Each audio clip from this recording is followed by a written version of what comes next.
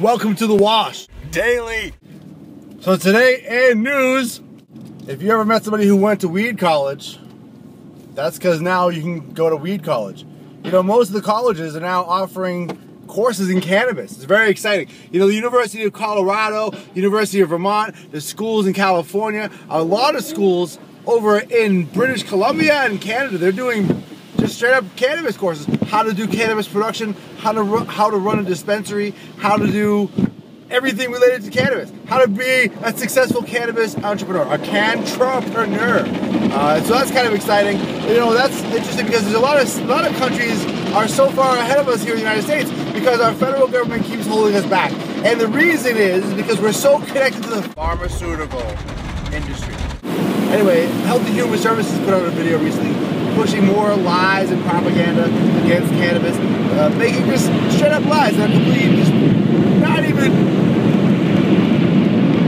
citable. What are they pointing at? You know, it's really sad what they're doing to cannabis, but it's completely connected to Big Pharma. Now, Big Pharma doesn't want cannabis utilized instead of their products. They're okay with cannabis as long as it's very expensive, but the medical marijuana is costing more than the pharmaceuticals. And there's been come out reports that the expensive medical marijuana is making a case now for opiate treatment. And for today, a growing supply of anecdotal data showing that cannabis can actually help folks with autism significantly. We know that the cannabinoids found in cannabis work directly with our endocannabinoid system, and they help maintain our temperature and our pH balance and all kinds of things. And especially in the case of people with PTSD, it shows a lot of efficacy in being able to treat those folks and the horrible conditions that they're usually going through.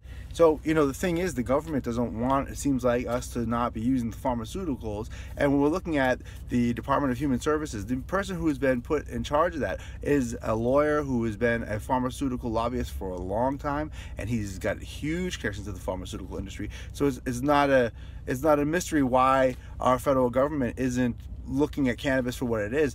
The pharmaceutical industry stands to lose a lot of money if we can start treating our soldiers with cannabinoids. And so it's a complete conflict of interest that he was appointed to that position, and he certainly isn't deviating from the plan, which is to keep the cannabis down and keep the people on the drugs that are causing them to die and have tremendous health problems. You know, it's a very sad state of affairs. And there's so many countries who are just completely looking at things in a different way, in a truthful way. We're seeing a lot of countries really come around. Sicily recently was able to mandate that all their sick folks who could use cannabis will get it for free. Thanks for watching The Wash Daily.